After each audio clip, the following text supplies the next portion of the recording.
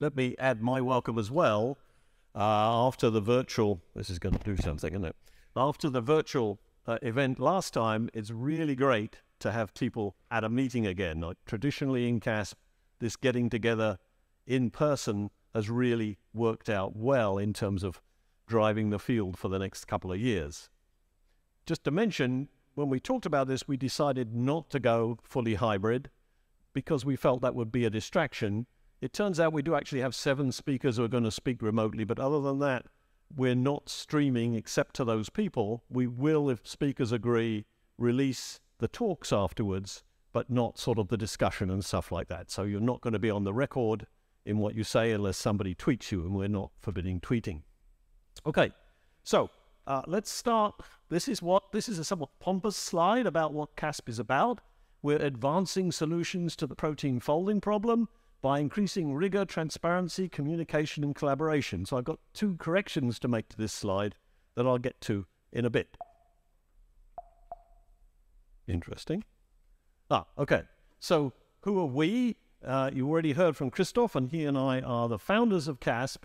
The current organizers, Christoph, Andre, who many of you will be familiar with and is really the heart of CASP nowadays, Torsten and Meyer. And then these are all ex-organizers who have made contributions, and particularly, of course, Anna, who was really the driving force of CASP for quite a few years and is still sorely missed. CASP is not just about the organizers, big point. It's about the assessors, and so let me acknowledge. Why does it do that? I'm from outside today. I'm trying to fix the audio for But it did change at that time. Okay, so here's a list of the previous assessors we've had, and you'll know a lot of these names, and they always have played an important part and continue, as you'll see, to play an important part this time. Some people who were initially assessors became organizers, and that's the kind of importance that they have in the whole process. So in CASP15, getting down to tax now. By the way, I'm not going to give you any reveals in this talk. If you want to go back to your email, you can. It's not like last time. I'm not going to put up a new progress curve. We're going back to the traditional way of doing things, where you'll hear that in the individual sessions. But I do want to talk a little bit about what we're doing at this time and why we're doing it. So that's what this gets into. So we had last time all of these different categories. And what we saw, of course, was that something rather dramatic happened in the results. So this is the classical CASP progress curve you're mostly familiar with.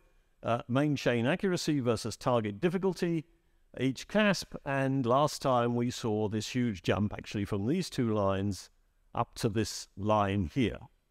As you know, this performance was dominated by AlphaFold 2 from DeepMind. And suddenly we were in a position where the problem in some sense was solved, and I'll come back to this, but one can argue that these models now are often very close to experiment. In fact, let's look at that. Here's an example of a piece of a model from last time. Stuff going on here, right? Beta strands and turns and so on. The point of it is that there's a superposition of an AlphaFold model and the experiment, and you can see this subatomic accuracy almost everywhere. And what I typically say about this slide is, well, that's typical, a bit of a vague statement. But of course, since I made that, there have been a number of studies of what do you mean by these models are accurate. And I'd like to show you one example from a recent paper from Tom Terwilliger and colleagues. And these guys were actually out to say that the models are not so great. They don't match experiment, but in my mind, at least some of their data show exactly the opposite. So let me explain this slide to you. What they've done here is to take a set of AlphaFold 2 models generated by, I think it's the Phoenix pipeline, and binned into C-alpha distances. So this is C-alphas which are 10 apart, 20 apart, and so on. And for each bin, looked at the median difference in the C-alpha distances for that bin. And so if you look here, you see that at about 15 angstroms, which is a nice big chunk of structure, right? The median difference is about 0.25 angstroms. there's a reference here which is got by comparing crystal structures of the same protein in different crystal forms. So it's some attempt to measure experimental uncertainty, right? And you can see at the same bin, you're at about 0.1. Now, it's not exactly clear what this means, but the simplest interpretation would be, okay, at this 15 angstrom level, at worst, we've got about a 0.15 average median error, 0.15 angstroms. It gets bigger as you get further away, and I think there's some interesting things to discuss here. But if you're looking at any kind of local detail in a structure, like that slide I showed you just now, that's the sort of accuracy you're talking about. It's really quite extraordinary. So that meant we had to change things in CASP. Last time we were having, for example, an assessor look at protein topology. It's hard to believe whether the fold is right. We had somebody, Nick Grishin, did a very great job at looking at that, but of course it wasn't much worthwhile because all the folds were right. We had somebody looking at high accuracy modeling as a sort of just about starting to do that, and that's now the whole game. We were looking at protein assemblies. We were also looking at refinement.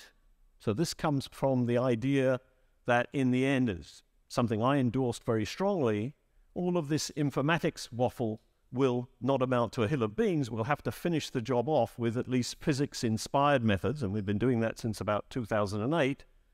That turned out not to be valid, and so we stopped doing this. Contact prediction, which we've been doing since 1996, because now, of course, it's distance predictions, and anyway, it's embedded often in an end-to-end pipeline, so we stopped doing that. We also stopped doing two things to do with data-assisted and function, not really for any good reason, except we couldn't handle the load. This was a lot of reorganization, and hopefully we'll go back to these in future CASPs. So of the 8 things we were doing, we scrapped 4 of them. It's by far the biggest kind of change we've ever tried to do in CASP. By the way, these down the bottom are things that were scrapped in earlier rounds. And what we have now, as you're probably aware, is tertiary structure prediction. There was some debate about this. Do we need to do that? And I think after a moment's thought, it was obvious we do. There are some places where the AlphaFold models don't work. There are now alternative deep learning technologies, like the language models, for instance. How well do they work? And just in general, can people come up with alternative approaches? Obviously, keeping protein assemblies, again, doing it as we have for a number of CASPs with Capri, and sort of a no-brainer, because I think everybody expected that this might be where the next successful application of the methods was. And we'll see tomorrow that that is in fact true. We've got really spectacular results there. Accuracy estimation, I think, is an underrated thing. That idea in the Tom Terwilliger paper that these are only hypotheses, I think, is displaced if you can accurately predict accuracy. If you can compute a structure, say how accurate it is, you have an object which is competitive with an experiment. It's not just a hypothesis. So to me, this has actually acquired new urgency. And then these are 3 new areas which obviously are right for the picking for deep learning methods. Everybody agrees in principle. RNA structure is something we hadn't done before, and we did this now with RNA puzzles, and particularly with Eric Westhoff, as you know, has been leading puzzles for some time, and we'll hear about that, I guess, on Monday. Really nice results there, and of course the question is, does leap learning work or not? And you'll have to wait and see. Protein ligand complexes are something there's been a lot of hype about deep learning, and so there used to be an operation that did that, D3R, like CASP. They went out of business when the NIH stopped their funding. So we've moved into this. And finally, ensembles. So for many years we were criticized. You're only doing a single structure. Proteins are not single structures, they're ensembles. That turns out to be an interesting challenge in the CASP setting. We'll hear about results of that from the different assessors, and then there'll be a discussion led by Guy Montaglione, I guess Monday night, on what to make of it all. Okay, bottom line, we need to cross out the original title, and now we're going to call it Advancing Solutions in Computational Structural Biology. Maybe that's even more pompous, I'm not sure. Let's talk a little bit about what we're going to do. Well, first of all, who are the assessors? So protein tertiary structure, we asked Dan, who did refinement assessment last time, to come back because he did such a fantastic job on that, and we thought this sort of fine detail stuff we're now into would be appropriate. Protein complexes, we also asked SG to come back because she did such a great job. Protein complexes, again, Mark and Shoshana will present Capri's findings. So for this and for puzzles, we've actually got 2 different assessments, and you'll hear about those. For RNA, Riju agreed to be the assessor. It's the first time we've done this, so it's been very interesting activity. And Eric has done the analysis with his colleagues on RNA puzzles, and so there'll be 2 assessment talks here. We were lucky to get Pat for protein ligand complexes. Pat works in pharma on drug development, so actually knows what he's talking about here, and has also been an assessor in D3R, so experience of the assessment business. And then Gabrielle, who works with Torsten, and of course Torsten's group, have done a lot of accuracy estimation work. And so, as you'll hear, Gabrielle has extended the scope of that, especially to include analysis of predictions of accuracy for complexes. Okay, well, so what are we going to do? So, as always in CASP conferences, the thing revolves around assessment talks and participant talks. There's going to be a session essentially on each of the topics, except we've combined protein structure and assemblies. And we did that because it turned out there was a lot of overlap of the people selected to speak and of the methods they were using. So tomorrow morning, there'll be most of the morning on that. Each of the sessions on assessment and participant talks will be followed by follow-up discussions at some point. There isn't often time to ask enough questions in these sessions, so there'll be a longish one tomorrow night on proteins and assemblies, a longish one the night after on RNA, and then other ones scattered throughout the meeting. Posters, we're going to have 2 poster sessions, as we've seen, one after lunch on X of the next 2 days. Usually posters have been great at CASP because it's somewhere they're going to be at the back there. You can gather and interact as intensely as you like. The last hour of the meeting is the participants thing. I know you're all going to be running for the airport, but please don't. We can't do CASP unless people take part, and so we really want to hear from you what you liked and didn't like about this round and what you'd like us to do in future. And then we have 2 overview talks from Jung Jumper and Mingyung Peng on the relationship between deep learning and structural biology, which, if anything, is the theme of the conference, I guess. And finally, don't forget there's an interesting city out there if you can find the tunnel. Okay. I want to finish up. I skipped something here. I skipped SIG sessions, these special interest group things. And this is something we've tried to do before, and it's never really taken off. And the idea is that we have some kind of community here. Can we get that community to do other things than compete with each other in making predictions? And that, I think, acquired new urgency, because after what DeepMind did, one of the comments people made was, well, you know, they had all this money, all these computers, all these people, you give me that, I could have done this too. And if you do the numbers, you see that's wrong, because there were about 50 groups working on this aspect of CASP last time. 2 people a group is 100 people, compared to 18 at DeepMind, many of whom were very part-time. And if you add up all those GPUs, you've got, you know, at least 50 GPUs, you've got good resources. The reason DeepMind did it and other people didn't, well, there are a number of reasons, but one reason is they were working in a coordinated way that we don't. We're not going to become a company. We're not going to have a CEO who's going to tell everybody what to do. But the idea is, can we advance to a more collaborative kind of thing? We can sort of skip this, I think. So if you score us on what we're doing now, I think we're sort of good at rigor. We ain't bad at transparency, but we're lousy at communication and collaboration. Can we do better at those things? So we've got these 5 sessions in parallel, some of them on the 2 next days. What we'd like to come out with is clear plans about how we can make this work in the next 2 years. Not just ideas, but what we're actually going to do. And then there'll be a wrap-up on the last morning to discuss that. The emails have sort of laid this out a bit and said the sorts of things you might think about doing, so Zoom meetings, journal clubs, benchmarking, software, all of that stuff. I'd like it if people would think a bit harder about the best way to do this, particularly as we're sort of an algorithmically biased group.